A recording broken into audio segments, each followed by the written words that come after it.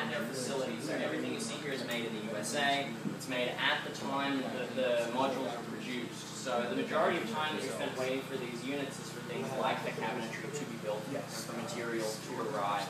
The actual online factory time is generally less than a week from the start to finish. In here we chose to do hardwood floors, so we've got a red oak hardwood that's unfinished. We'll do our own sanding and staining on site. That way we can get any colour that a client wants, as well as not having to worry about damage during construction. It's going to be easy to repair. On an apartment where there's minimal finishing work, we'll sometimes use a pre-finished floor where it's going to be quicker to get done, but obviously you have a higher damage rate. Eventually that'll be the stairs going upstairs to the next 3 bedrooms and an office, as well as 2.5 baths.